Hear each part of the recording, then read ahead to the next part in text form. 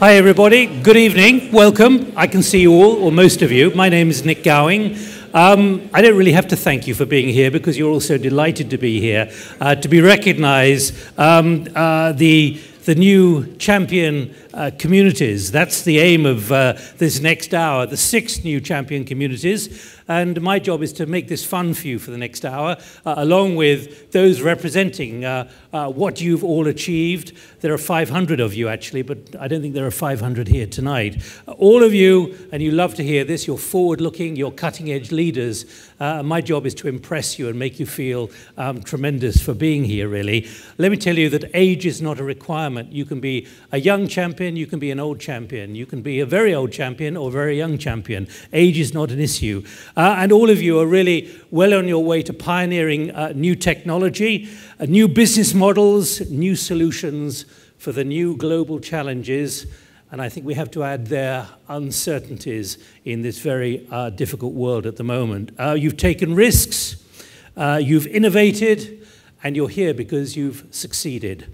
We're spotlighting really a new generation of entrepreneurs who are pioneering a new course for growth. Not maybe what you thought of when you set out on this path, but that's the way you're being recognized here this evening in Dalian. And you're redefining what it means really to be entrepreneurs in this world. And there are probably others who are not here from the current generation of entrepreneurs who've got a lot to learn from you. Your people, whether famous or not, who are paving the path for others to follow. Pioneers, you're changing the paradigm for business through your model that you've developed, your disruptive technology, or even creating new markets at the same time. And in many ways, you've begun to change the world, or you are changing the world, at local, regional, or global level in a new and positive way. And you've all got inspiring stories to share. Now, if any of you don't recognize yourselves here, you're in the wrong place. But I think all of you do. We're delighted to see you. Maybe I could just have a little more light so I can see who I'm talking to, which would be great. Now, I've got to recognize that 500 of you, many of you here sitting in front of me, all of you could have been up here on the platform, but as you can see, we can really only have 5 up here. We could have had 50 chairs, but it would have got rather crowded and it would have lasted all night probably. And right at the end, we will have a joint photograph taken here on the stage to prove that you've all been here officially. Who are the new champions? Let me invite those 5 representatives onto the stage in a moment. Let me underline the qualities that these panelists are really representing, what they're showcasing. They're showcasing vision, risk-taking, persevering, convening, and adaptability.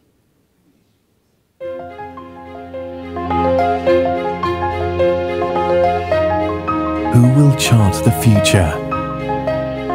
Those who see in a new way. We actually develop a sensor that measures your gaze movement, so you can actually control a computer using your eyes only. It measures your eyes' position in space and where they're pointing, thus creating a machine that knows what you're paying attention to. We see endless possibilities within gaming, in cars, just making your computers understand you better. Those who empower us to do more. I'm David Kingham, Chief Executive of Tokamak Energy, and we're pursuing a unique approach to the development of fusion power. What we're aiming to do is to use spherical tokamaks with high-temperature superconducting magnets to make rapid progress towards that elusive goal of electricity from fusion. And we're aiming to do that to the point of producing electricity for the first time within 10 years. Those who design new ways of working. We have to think now about how do we grow in a way that's socially sustainable and environmentally sustainable as well as economically sustainable. And so in a sense, there's an opportunity to reinvent everything, redesign everything. That's both incredibly exciting and pretty challenging. Those who give a voice to the masses. If we want to change this country, we absolutely have to count on youth and work on involvement of youth in the Tunisian politics. This is the laboratory of democracy in the Arab world. And if it succeeds here, it will give a huge hope to the other countries to succeed. Future growth will be generated by you, the champions of today. Cracking wicked puzzles, changing the status quo, questioning the unquestioned, spurring global growth, improving people's livelihoods. As a society, as a community, and as the world, we need to have difficult conversations if we are to overcome the problems. There's no point going out there and thinking we can change the world in a day. We have to start small. We have to think locally. We have to think about our cities first, then talk about our states, then as a group forum be able to implement it globally. With that excitement that people are coming together to really work on these problems. You know, brilliant minds, really experienced people are coming together to solve some of the world's most challenging problems. It's simply one of the most remarkable groups of people that I've ever interacted with, and yet actually having their feet to the ground. New champions, charting a new course for growth. So welcome to you all. It's good to see you. Now, as I say, highlighting all of you are the 5 colleagues of yours, and let me introduce them one by one. Andrew Fursman, let me invite you up here, first of all, from Vancouver in British Columbia in Canada, Chief Executive Officer of 1QB Information Technologies. Welcome, Andrew. We'll be hearing more about you in a moment. Kristin Richmond from the United States. Welcome, Kristin, co-founder and Chief Executive Officer of Revolution Foods, a young global leader and a social entrepreneur. We'll be coming to you first in a moment. Then to Helen, who joins us, having done some remarkable work in Ethiopia and across Africa. Goodwill Ambassador and United Nations Industrial Development Organization, UNIDO. You're from Shanghai, a young global leader. Leslie Maasdorp, who's joining us from South Africa, but he's now based in Shanghai, and only very recently has he gone there. Welcome, Leslie, Vice President of the New Development Bank here in the PRC. And finally, Zhang, who has a remarkable record as a developer, a founder and chief executive of Dianping here in the PRC. More details about that. Welcome to all 5 of you.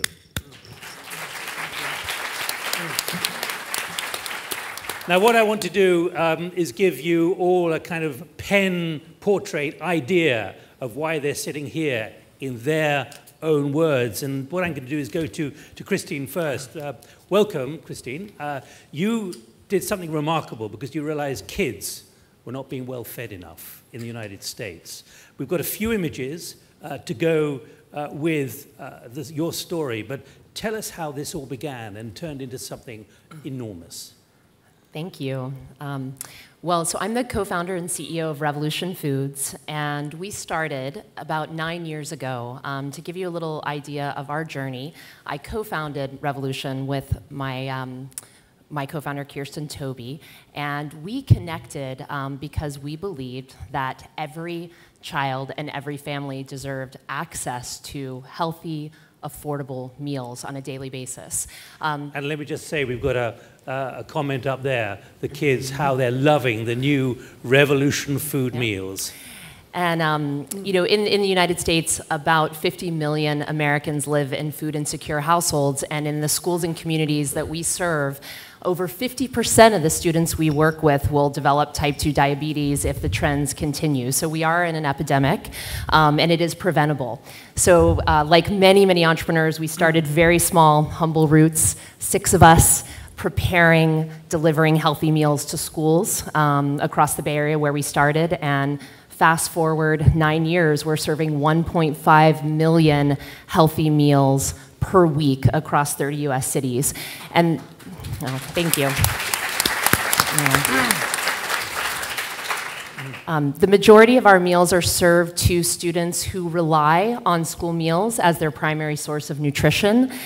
So these are not optional meals for our students, these are critical meals for our students. It's been quite a journey every step of the way. We realized that we needed to start from square one, build a supply chain for real natural food, which didn't exist at the price point and volumes that you needed to serve the communities we were focused on. We built 7 culinary centers across the country, designed a distribution center to deliver these meals daily. And a big part of what we've done as well is to create good jobs in economically depressed areas. So we are the second fastest growing inner city job creator in the United States right now. We have a team of about 1,500 people who make it possible every day. And we've recently expanded into retail networks, into Walmarts and Safeways, so that we can make these affordable meals and healthy meals accessible to families as well as to students. We're on track to be about a $130 million company this year. And have worked very hard along the way. And I will say, last but not least, my co-founder and I have also become moms in the journey. So, you know, a big part of what we work with every day is learning how to be great parents and great business leaders and manage and balance all of that in the process of building our team. Kristin, 1 million meals a day, where does it go from here? I mean, vast numbers of kids don't have enough good food and that kind of food that you're serving. Where do you go from here? Right, and we think about that every day. We are scaling rapidly, both in schools and in grocery stores as well. But it's not fast enough. And you know, just over lunch today, I was talking with another entrepreneur here about scaling globally and how you do that effectively. And so that's on our mind right now because, again, we set Revolution Foods up not just to serve our local community, but to impact millions and millions of families, given the magnitude of the problem and the opportunity. Does the potential to go globally remind you of that day back in the late, 2006, 2007, when you were looking in your fridge and saying, what am I going to do to help these kids? Well, we knew the minute we started, it was, you know, may have started small, like many entrepreneurs, but the demand in the US, we were getting calls from all over the country, from principals, parents, administrators, saying, we've heard that we can feed our kids healthy, affordable, delicious meals that they'll eat, that will set them up for success in the classroom at a rate that we can afford. So the demand was off the charts, and we in turn designed the model to really scale as quickly as possible. Kristin, Richmond, thank you very much indeed. A risk taker joining you this evening. Well done. Thank you. Now, Andrew Fursman, you're rather different. We have very different success here in venture capital, and there you are with some of your fellow venture capitalists in that deeply underprivileged place of Vancouver, British Columbia. But we're showing you that because to show the kind of people you are, but also what you're achieving, particularly with not just watching the Pacific every evening, which must be hell as well, but actually also the fact that you've done a lot of work on venture capital and supporting PC and IT development. Yeah, I think venture capital is a nice way to put it. We really think of ourselves as an investment club. We were originally just a bunch of guys with fairly modest means, and our goal was to be able to get together and take the small amount of money that we had, and instead of popping it into a 0% interest savings account, to be able to look at putting our cash into things that we really wanted to see exist. And so for us, looking around the local Canadian economy, there were companies in fusion, in synthetic biology, nanotechnology, artificial intelligence, machine learning, robotics, and quantum computing. And really for us, the idea was, let's try and actually, band together, and if we all put a little bit of money together, we can put that into something that really might not succeed if people, someone has to do it. And so that really was what started. We called ourselves minor capital because we always knew we were going to be the smallest check in any of the deals that we were participating in. Is that the way it turned out to be? It did. I mean, it's absolutely. But part of what's been so great is we managed to invest in a company called D-Wave, just down the street from us in Burnaby. They made the first commercial quantum computing hardware. And because we were able to have that perspective of viewing into them from a very early stage, we could see that they were doing really amazing things.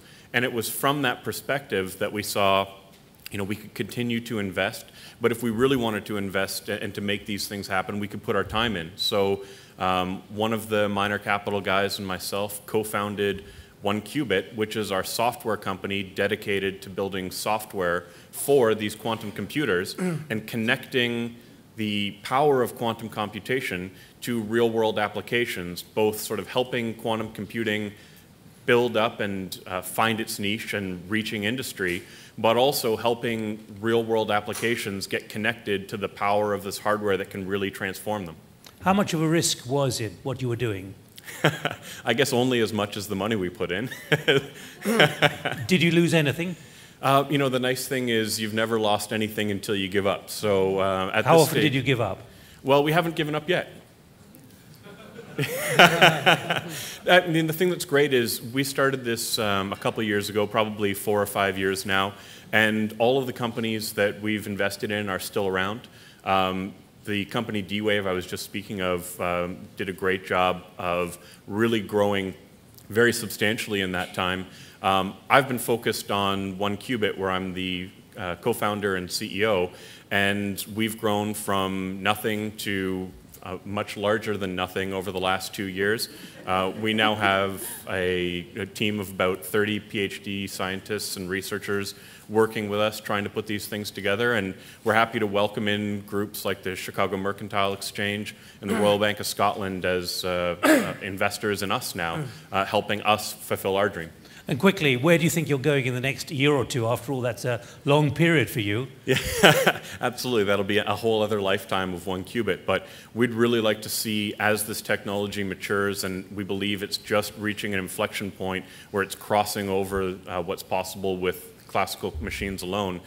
So we think that this is going to be an excellent opportunity to be able to interface with our partners, who are both our investors and our clients, be able to help them build up the expertise necessary in order to take care of this. And certainly we'd love to be able to see the first applications really paying dividends to the people who believed in us from an early stage. Andrew Fursman, well done. Welcome here. Right, let's talk to Helen Hai now, who has a remarkable story, not just a Goodwill ambassador, Helen, but also what you've achieved, particularly starting in Ethiopia. What have you done there? I came to Ethiopia in 2011. It took me 3 months from design to investment to actual production. In the following 6 months, I doubled the export revenue in Ethiopia in the shoe sector. By the end of year 1, we recruited 2,000 local workers. By the end of year 2, we recruited 4,000 local workers. The question you might be wondering, why did you pick Ethiopia in the first place? The answer is, I did not pick Ethiopia. It was Ethiopia who picked me. And why shoes? And then the story started back in March 2011, when the late Prime Minister Meles had a meeting with the chief economist of the World Bank, Professor Justin Lin Yifu, and asked for his advice in terms of poverty reduction and economic transformation. Justin advised him 3 things. Number 1, job creation, it is the key for poverty reduction. Secondly, the fundamental secret for China in the 1980s and the Asian Four Tigers and Japan in the 1960s for their economic transformation, because they captured the window of opportunity during industrialization shifting and get into global value chain, which created millions of jobs, and that enabled a jump start in their economic transformation. And now, after 30 years golden manufacturing in China, China is moving from a more labor-intensive economy to a more capital-intensive economy. It's about 85 million of the jobs going to be relocated out of China. So this is a golden opportunity for Africa. So the last thing, actually, he advised the Prime Minister of Ethiopia is, what are you going to do? He said, you need to create a quick success, because that will bring inspiration, leadership, confidence to the country and to the continent. Right, well, let's pick up on that confidence for the continent, because actually things have developed amazingly quickly in the last 3 or 4 years. Let's go to Rwanda, and up there we've got the profile of Felix Muhira, who's sent you a note on the left, and I'm in Rwanda. I've been very impressed about your trust to my country. And he also has written this: "Hello, Madam Helen, how are you doing? Tell us the story of him and what was set up in Rwanda as a result of what you did in Ethiopia." Okay, a little bit to finish on the Ethiopia story. Before I came to Ethiopia, Ethiopia have an industrial zone called Eastern Industrial Zone. They struggled 5 years to attract a single international manufacturer become a residence. After I created 4,000 of jobs, I'm being asked by the Prime Minister become the advisor to the government. My first role actually is to promote the first government-owned industrial zone. With less than 3 months, without any advertisement, all 22 factory units, they all leased it out to international manufacturers. Can I persuade you to shift to Rwanda now? Okay. And then... I know you're here for your perseverance, but I've got to persevere too. No problem. But it is also the first time... So can we persevere to Rwanda? So after the success, actually, in Ethiopia, which being the successful example for Africa, Rwanda, the president of Rwanda came to Helen, me... your time is going to be up and you will not talk about Rwanda. I'll have to get you to brief about it after we finish. Can I persuade you to go to Rwanda? So later on, after the success, President of Rwanda, President Senegal, they came to me and then asked for our support in Rwanda. And then this is actually, I went to Rwanda, and this is what we created. With less than 2 months, we hired 500 workers. And then this is actually Rwanda being a small landlocked country. We're taking cottons from Burundi. We're taking textiles from Uganda. Through industrialization, we're exporting the goods to the global market. So we're turning Rwanda, a small landlocked country, to a land-connected country because of industrialization. And finally, the potential of what started back in Ethiopia with those shoes, and now we're seeing in Rwanda. How can this now be cascaded elsewhere in Africa? The point is, I never approached any president, but you know, it's always the president approach to me saying, Helen, can you help me on the industrialization? And this year, the president of Ghana, President Ivory Coast, they all follow this path. They all want to do industrialization in Africa. So what I'm saying is, you know, 85 million of the jobs is going to relocate it after China. And most importantly, China lifted out 600 million people out of poverty in the past 30 years. And if Africa can capture this opportunity, there's a huge development impact to this. And there are a couple of other images of what is happening in Rwanda, as well as all of them celebrating, and also some of them writing notes to you. Helen, thank you very much indeed, and congratulations on what you have achieved.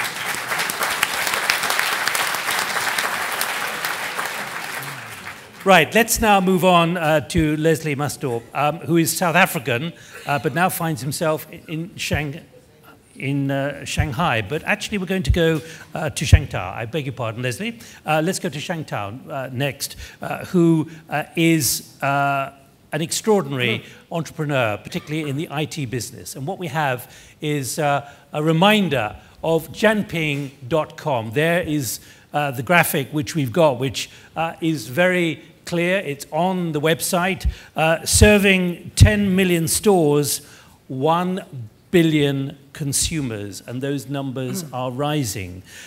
So, Zhang Tao, what about what you do? And we have a screen grab here of the kind of thing on your website. Yeah, start from the beginning was, Dianping was founded 12 years ago, 03. And so we started as, not as exotic as Helen just said, is just from personal interest, because I was myself a foodie. I like to go to restaurants, enjoy the good life. But when I was in the US for 10 years, enjoy a lot of good life, but come back to China, and you find it very hard to actually find good quality restaurants around, or find it from the media. They tend to be advertisement sponsored when they do recommendations. So I just want to find good places, and I combine that with internet. So I think internet is just a place is really good at, you know, just get the reviews, get feedbacks from what the people say on the restaurants. You've been described as the Yelp of China. Because I say that now we all call it UGC and everybody know about Yelp. But when we started, Yelp was not there yet. So we started about 2 years earlier than Yelp. We are the first company in the world to use this kind of interactive UGC concepts to build really good tools for people to find good life in the world. So that was 2003. And now our vision is really on the page. We really try to move deeper on the business side. So we used to start on the consumer to let people to generate contents and make good choices. But we found that this is not deep enough. For example, we are good at help people to find a good restaurant, but we are not that good to help people to pick a dish in that restaurant. To do that well, we want to connect our database with every restaurant's database in China. Okay, put their menu digitally, get them online. So that's the content set. And also, in terms of helping the business to do their marketing, to get new customers, to have the customer come back. So we move from like Coupon, another company people familiar with Groupon, and we actually move beyond that. So we have a new product called Shanghai. It's really kind of using the payment, the mobile payment in China, which is, by the way, is grow incredible. So nowadays, I almost don't use cash and credit card anymore. I do all my payments through my mobile phone. So where are things moving now, do you believe? Where is the trend? Where is disruption taking your business? The trend is several trends. One is really the mobile payment. The mobile payment, offline mobile payment is growing very fast in China, and that changed how we can help the restaurant to do the marketing side. So we are actually combining the mobile payment with the membership and with the deals together, okay, just on the phone. And that's going to be very transformative. All right, finally, well, I mean, what kind of prediction do you have then as you build the business at amazing speed, given those figures that I just quoted with the handshake there, serving 10 million stores with 1 billion consumers? Where do you think you'll be in a year or two? That's our vision for the 1 billion. So currently we are serving about 200 million users per month. And we have about 15 million business listed, and we are working with about 1 million businesses right now. So there's still a long way to go. Amazing. Well, thank you very much indeed, and congratulations on being here and being recognized for this achievement. Now, finally, to Leslie, and welcome, because you're from South Africa, and with a remarkable background, but you're now working in Shanghai as Vice President of the New Development Bank, and perhaps I should just remind people that that's how it all began, not so long ago, but you're now in Shanghai. What about what you believe you've achieved? Because 30 years ago, you were in South Africa with the ANC and spent a bit of time behind bars because that was the way things were going for the ANC. And you've been through banking, through Goldman Sachs, through Barclays, and through several other incarnations. But here you are now in the PRC for this bank. What about what you've achieved and how you've done it?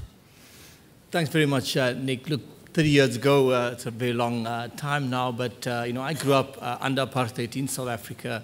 During those years, in my early and late teens, many of my generation were inspired to get involved in the anti-apartheid struggle. And as it were, in about 1985, 86, I was arrested alongside thousands of people during a state of emergency. Never tried, but spent 15 months in prison, and many other people spent several years in prison, and never having the chance to go to a court. Because I think we were driven by a desire to remove the social injustices which was represented by the system under which we grew up. I do feel very privileged, though, Nick, having had the opportunity to then in the early 90s be part of the reconstruction period of the new South Africa. As you know, the Organizations like the ANC and others were unbanned in 1990. And I was very fortunate to be part of the, if you like, the engine room of the teams of people who were designing policies for a post-democratic South Africa. Spent a number of years in government in a number of roles, and then progressed to spend 13 years in investment banking. But now I have a very unique opportunity to, together with my colleagues, to set up a new development bank. And the new development bank is really a startup. And I was joking earlier on that I should be wearing a T-shirt and jeans like Andrew, because we are a complete startup. What would the T-shirt say? I think the T-shirt would say something to the effect that I hope we can preserve elements of the excitement of this beginning 2, 3, 5, and 6 years, and maybe even 10 years down the line. Because right now, all of us have 6-year contracts. We are here to build this massive new development institution. However, we are starting at a phase where we're almost overwhelmed by the excitement of doing something fundamentally new. And in some ways, I'm hoping that we can preserve elements of the DNA of that, or the secret source of the beginnings of anything. Is it daunting for you? It is quite a daunting process, Nick, because we've got $100 billion of capital that we eventually will need to deploy. Right now, we're a small team of 20 people. Eventually, in 3 years' time, we'll have a full headquarters here in Shanghai. But our aim is to add to the available pools of capital to build infrastructure in the developing countries, in Brazil, in Russia, India, China, and South Africa. And down the road, I think we will become if you like, an emerging markets or a bank anchored in emerging markets. Because I don't think this is too impolite. I mean, there are banks around the world who are very conservative, who are being told to be more conservative. You've got to take risks. And several development banks do tend to be pretty clunky, pretty heavy and slow and deliberative. Since yesterday and today, and also listening to the Premier, Lili Kasheng, this morning, there's so much talk about innovation. As you know, it's very difficult for large organizations, for large companies to do new things, right? So the fact that we are new, at one level, it's there's huge responsibility, but there's also a burden, because our name is New Development Bank. We will still be New Development Bank in 5 years' time. So we have to demonstrate our newness by going about our business in new ways.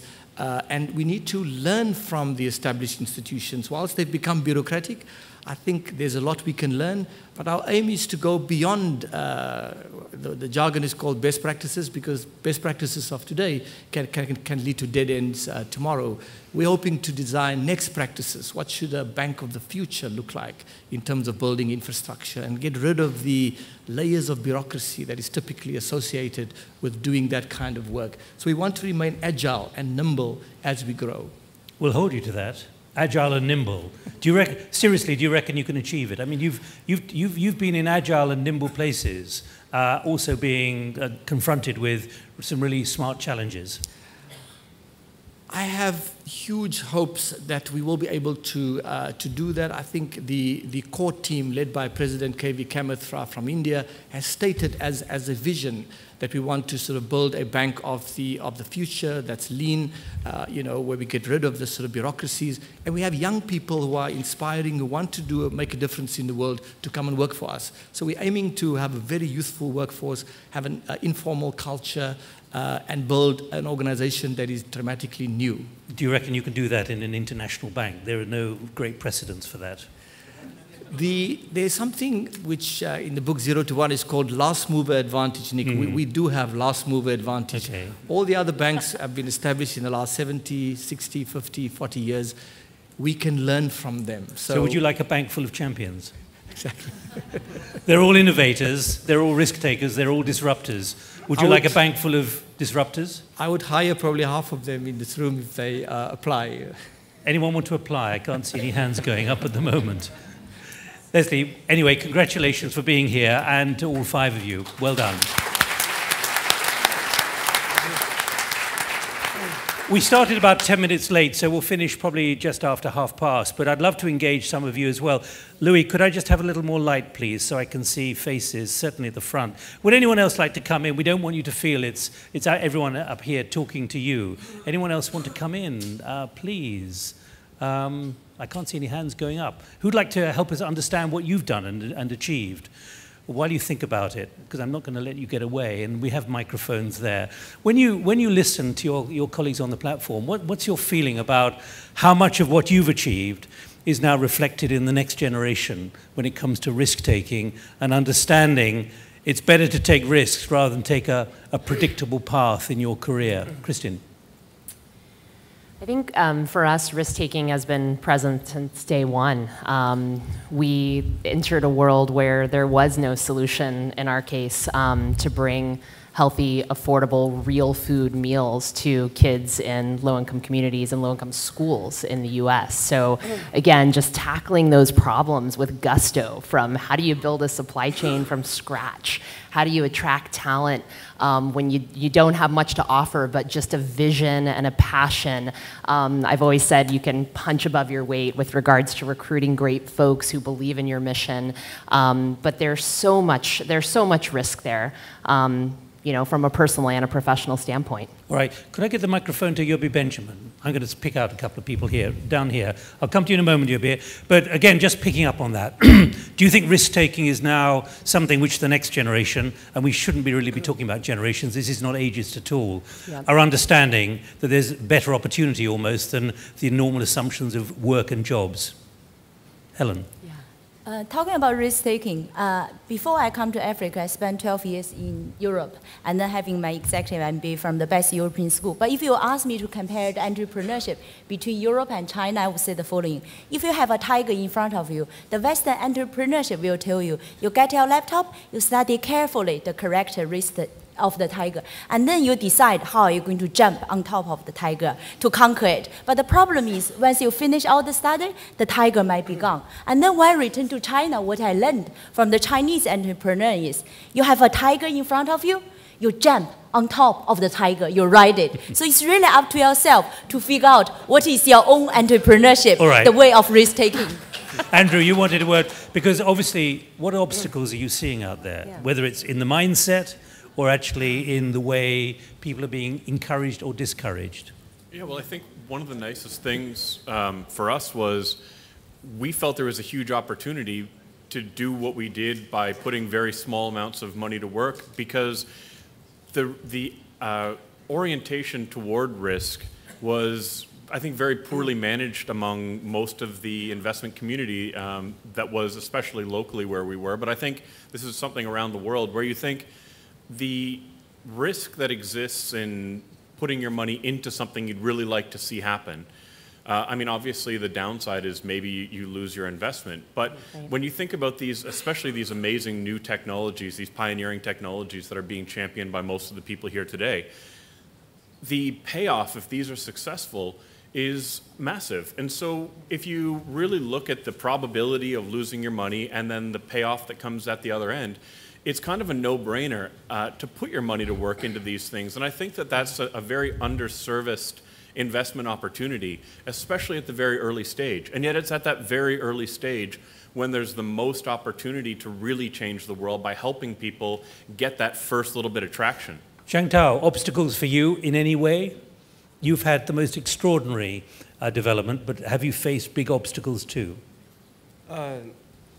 Obstacles for us always coming from the Could you just sit forward? People. Yeah. Usually is the talent side. Usually is the most difficult.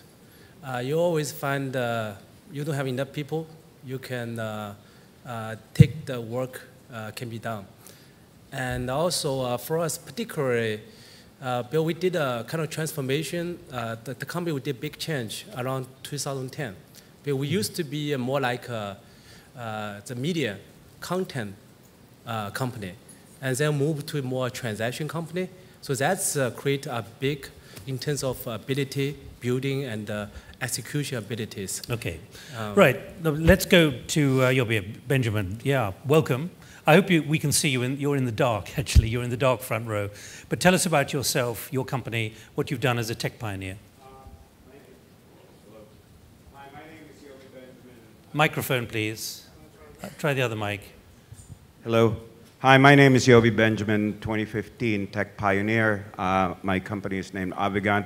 I think the most important thing that we bring to the table here is a lot of the things that we've done here are things that people say, you can't do it. Right. It's impossible. It's not doable. And nobody's ever done it.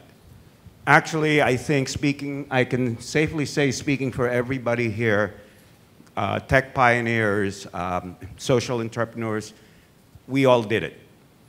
When everybody says you can't do it, that's when we do it. When everybody says you can't get funding for it, we got funding for it.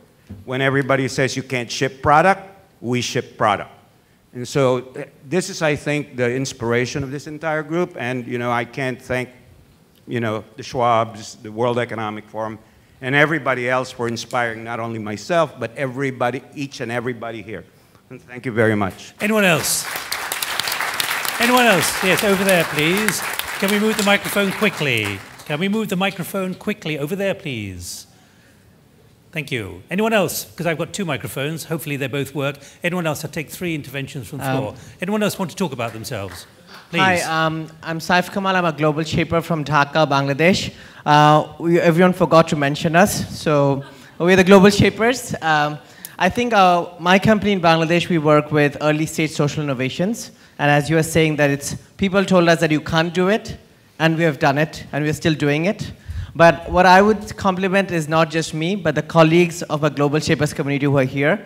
And these are people under the age of 30 who are making things happen in their country and communities. So I would like you all to give a round of applause to yourself and to my colleagues, please. Thank you. What about, where's Pablo from Ideas in Acción? Please, so, yeah. Yeah, that was easy. So I guess I'm from Costa Rica. I'm 2015 Young Global Leader. One of the things in that topic of innovation is trying to break trade-offs that often pioneers have to do. And almost everyone has done one of those. One of this is in emerging markets, investment and risk and learning from failure are not common tools. One thing that I think this community has to improve the state of the world is develop talent very fast. I saw coming in collaboration happen almost instantly. One of the things actually with a YGL that almost never comes to these kind of meetings is most of the time at Carnegie Mellon coding. By 26, he had sold 2 companies with enough money to not worry about his grandchildren. But I reached out to him and say, like, what do we do to really change learning? Let's do a really big partnership where we can take a tool to, say, take language learning to up to 100 million people. We'll work on helping the functionality for teachers and stuff where you don't have the patience and time to do it. You help program this at scale and have it for free.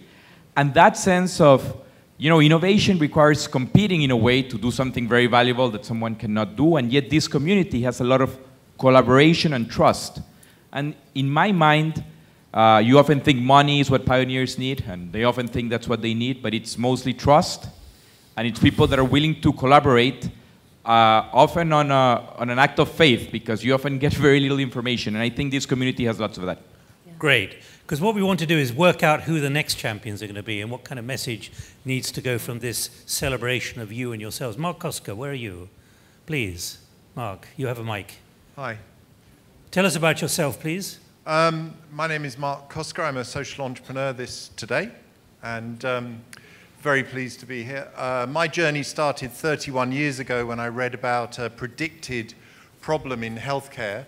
And sadly, it's turned out to be true. The reuse of syringes for medical injections by medical practitioners is actually the 9th biggest cause of death in the world. 1.3 million deaths and 20 million infections of hepatitis every year. So I designed a syringe that can only be used once, but it's made on existing machinery for the same price and used without any training.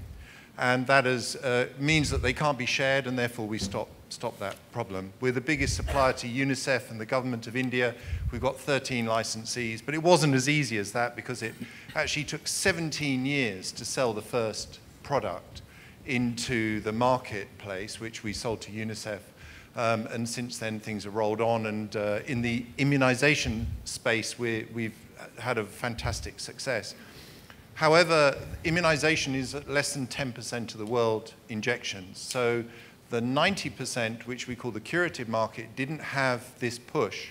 So I was very fortunate enough to meet Dr. Margaret Chan, who was the DG of the World Health Organization, and bend her arm, twist her arm to put in policy for the whole world, which is has now been launched February this year, and we'll be able to complete the cycle by 2020, where every syringe and needle in the world has to be what they call safety engineered to prevent this. I'm not a great team, just to finish off on the sort of the moral behind this, I'm not a great team player. There's only 5 people in my company and only 2 people in our charity. But it's really trying to coalesce. It's a team in terms of a partnership of getting the supporters around the world. And once they start buying into that, that becomes your motivation to keep going. All right, well done, Mark. All right, one more at the back. Can we get the microphone? Anyone else? I can't see. Yeah, there's... remember, these stories are emblematic of everything that you, either individually or together, have and are achieving. Hi, my name is Jonathan Barker, and I'm a global shaper from Port of Spain. I'm an engineer and an entrepreneur, and until recently I didn't actually know what the term social entrepreneurship meant. Now I do, but I just wanted to, it's a comment and a call for you guys' thoughts on it, that some of the biggest successes that we're seeing, and especially amongst all of you up there, that the biggest successes are coming from helping other people, and that instead of focusing on profit and gain, that just by focusing on helping other people, that's where the biggest successes and biggest successes are going to come from. So I was just curious about your comments on that. You're asking a question, are you? I just wanted to hear about you, really. Yeah. Okay, well, look, I noticed that none of you women in the audience have said, there is a lady at the front, and I am going to just come to you because I chaired a session earlier about robots and the future of gender equality in robots. So I'm determined to have gender equality here. Just tell us a little bit about yourself, please. Stand up. Thank you. Hello, my name is Helen from Indonesia. I'm a social entrepreneur in 2015. So the youngest probably.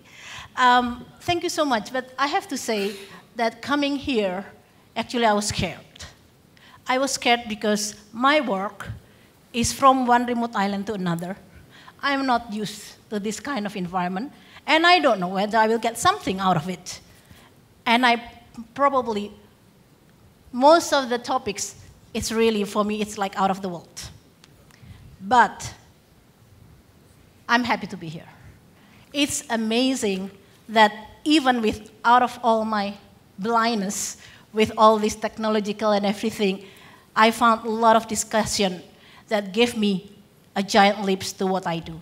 So what I do right now is I'm helping the indigenous community that keep alive the food biodiversity to have a stage in the global market. Thank you. Wonderful. Well, I hope we haven't scared you, and I hope you've learned a lot and met a lot of new friends, because this is a big global community. So I hope you're feeling relaxed and we haven't made it more difficult for you tonight. Thank you very much indeed.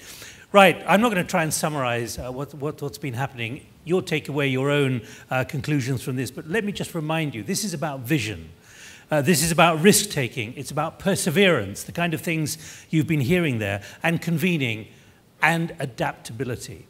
Of course, there are others who were doing this a long time ago, or have been doing it in the recent decades as well.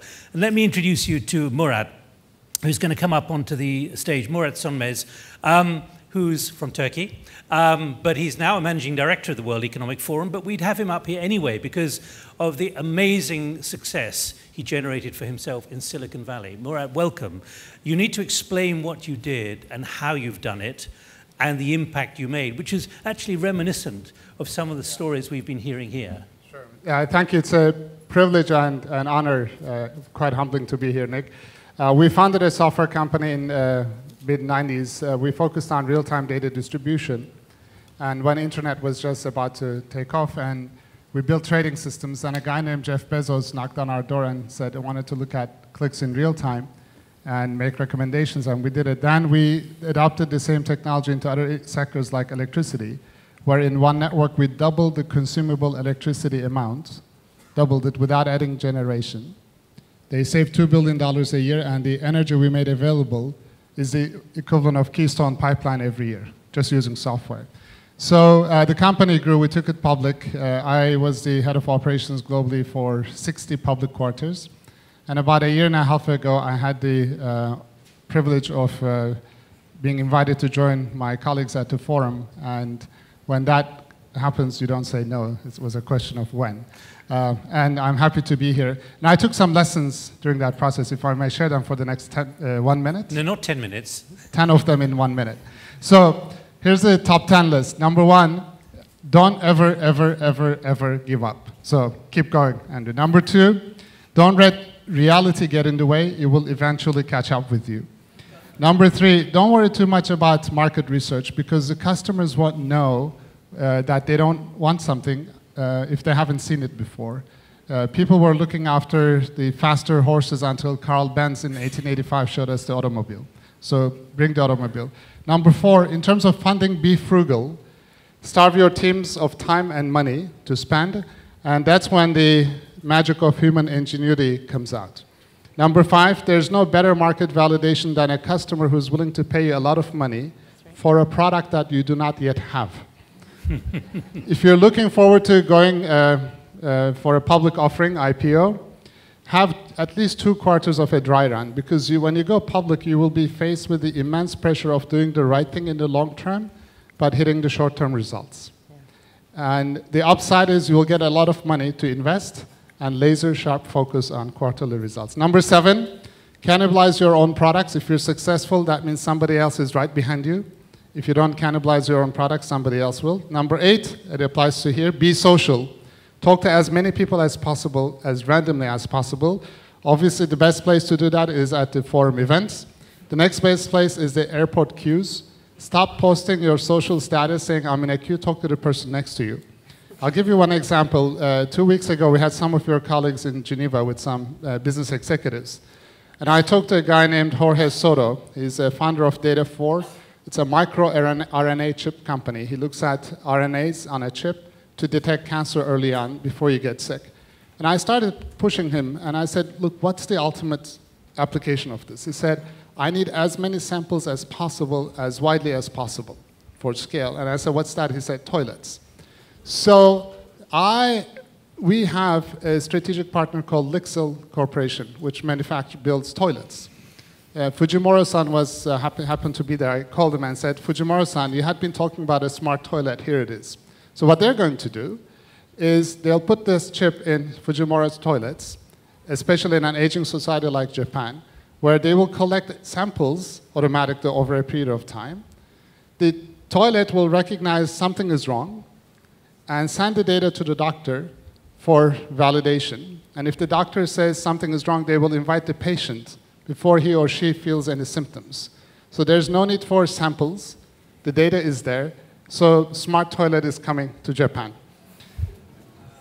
Just random event, just one forum event. Number 9, ignore expert advice, including mine. And number 10, finally, I feel like David Letterman. Number 10, if your heart and mind are saying different things, follow your heart. Because your mind will be changed by facts, but your passion will pull you through the toughest times. Thank you. Thank you, Murat.